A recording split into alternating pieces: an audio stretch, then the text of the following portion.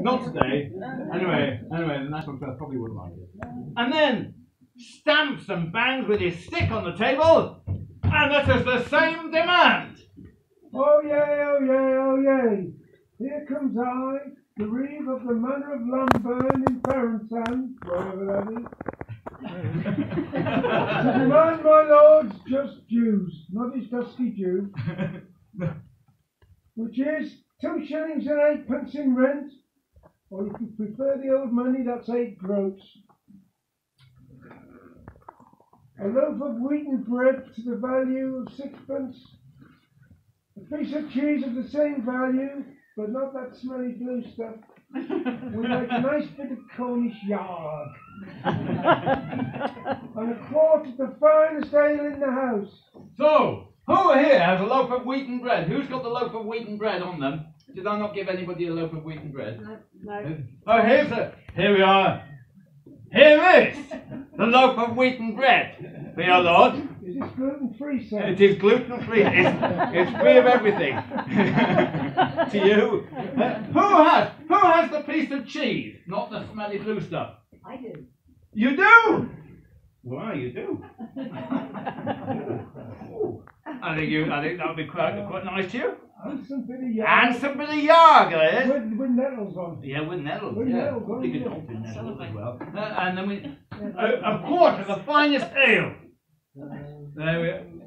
Oh, there we are. Look at that. Just a minute. Has one of those been opened? And then how much money do we need? we need 2 shillings and 8 pence. 2 shillings. Who's got 2 shillings and 8 pence?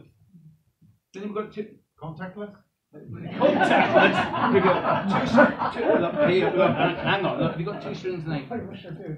Well, look, I'll tell you what. Look, here you are. Give him 2 shillings and 8 pence from that, will you? I can work it out. Yeah, good. Here we are. Hang on. We're just working on it. I will take groats. There we are. Yes, sir. Yeah. Check that it's right. Oh, yes, sir. You have satisfied my lord's demands. Thank you. So, 3 cheers for the Queen! Hip, hip, hip! Hooray! Hip, hip, hip! Hooray! Hip, hip, hip! Hooray! And at this point, everybody sits down to a hearty breakfast of bacon, of teddies, of bread, and a beer right here. So where's the breakfast? Which was the only reason people came in the past, I'm sure.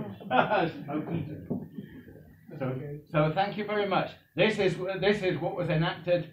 There were people, John, you were saying, weren't you, that you met people whose grandparents remember attending this? Yeah. So that was in the 1920s, perhaps, was the last time that this was enacted until 3 years ago. So thank you very much.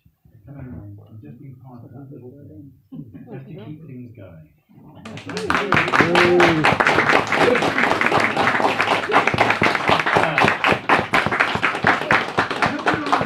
Sir, because you should be.